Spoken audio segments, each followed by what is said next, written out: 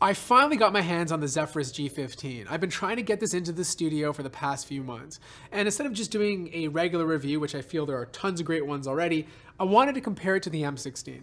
Because these two laptops, even though they look alike, are very different. And I feel some people are going to prefer the M16 and others are going to feel the G15 better suits their lifestyle. One thing's for sure is that these are some of the lightest 15 to 16 inch gaming notebooks you can buy today, which is really impressive considering how much power is packed inside of here. The G15 is the white one, the M16 being the black. They both have these metal chassis with these CNC holes on the top with a reflective material underneath. Depending on which way you move the laptop, the reflectiveness kind of seeps through. These may look alike, but the G15 is a tiny bit thinner at the back. It's not really noticeable unless you have the M16 directly beside it. The ports are exactly the same. You have a Kensington lock, micro SD card slot, and USB port on the right-hand side.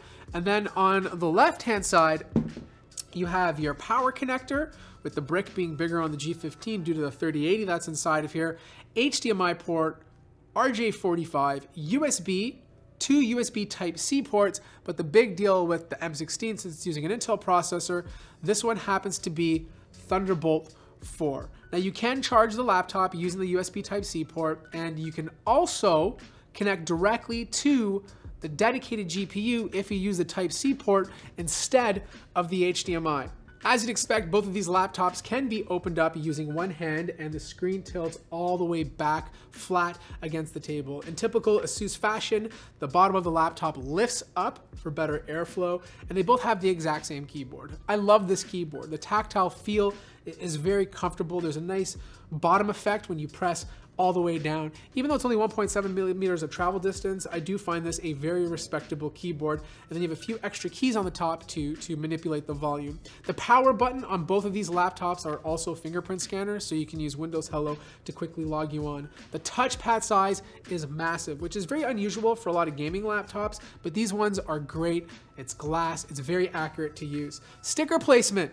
I'm giving this to the AMD guy. Their stock went up. They got more money to pay their sticker guy. And as you can see here, the Intel sticker guy just slapped it on crooked.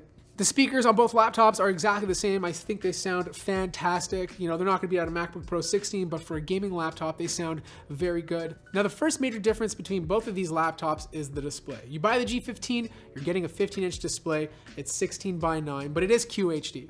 The M16, on the other hand, is QHD2, but it's 16:10 and 16 inches. So not only do you get more screen real estate, you get a bigger display. And yes, a lot of people mentioned in the comment section that these vents on the M16, when they're blowing out air, hit the bottom of the panel since that bezel has been reduced.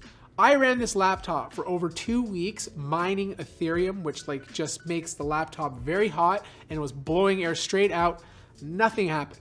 Nothing happened. So I don't think anything is going to happen if you use this thing for years to come. As for display quality, the G15 has slightly, I mean ever so slightly better color saturation, but the M16 gets significantly brighter. So if brightness is important to you, which it is to me, I would rather have the M16's display over the G15. Webcam. This is an easy one. The M16 comes with a 720p webcam. It's an okay webcam, not the greatest, but it has one, something that the G15 does not, which is really weird because they have all this wasted space under here, and they could have easily made the bezel at the top slightly thicker to fit one inside. The second major difference is the performance. You buy the G15, you're getting an AMD CPU. This one happens to be the Ryzen 9 5900HS. You buy the M16, you're exclusively getting Intel. This one has the i9 11900H. Now, if you're talking about synthetic benchmarks, the Intel processor is gonna win out every single time. It has faster single core clock speeds, which is better for 1080p gaming, and slightly better multi-core clock speeds. But if you're talking about something like Adobe Premiere Pro, even though this has the 3060 and this has the 3080, the Intel CPUs have QuickSync, which works in unison with NVENC when you're using your laptop, and because of that, you get better Premiere Pro results. Now, this is not an AMD problem. This is Adobe being a hot pile of garbage in terms of optimization.